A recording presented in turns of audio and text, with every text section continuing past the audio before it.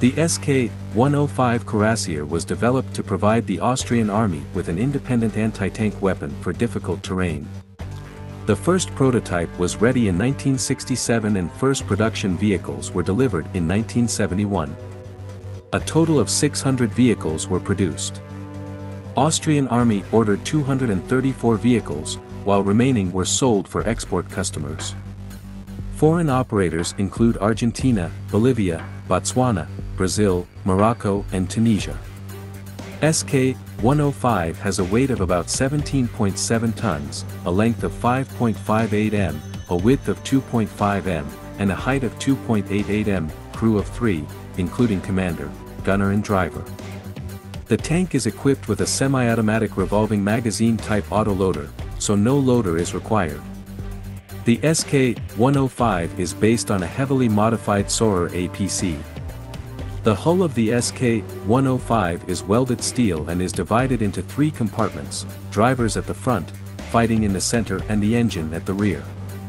The SK-105 is immune to 20 mm armor-piercing rounds over its frontal arc.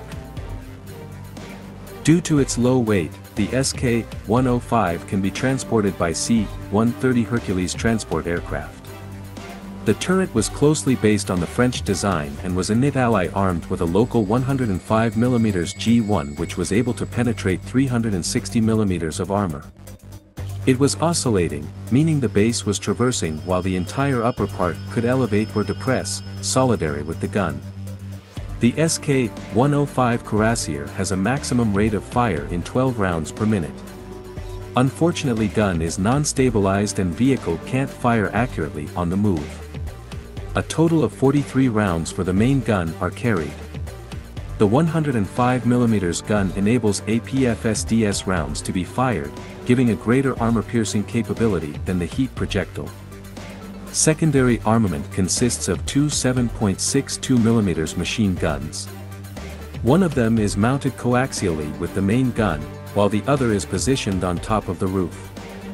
For mobility, the SK-105 counted on its lightweight hull and a Steyr 7FA/6 cylinder turbocharged diesel engine giving 320 horsepower. Top speed of 70 km per hour on flat, and an operational range of 500 to 550 km. The torsion bar suspension consists of 5 dual rubber-tired road wheels with the drive sprocket at the rear and the idler at the front.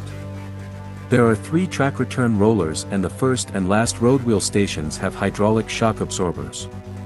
This vehicle is specifically designed for mountainous terrain and has an improved climbing capability compared to heavier main battle tanks.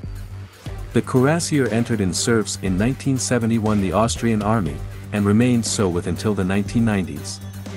The rest were exported, and most are still in service today. Argentina is the most prolific customer with 118 vehicles.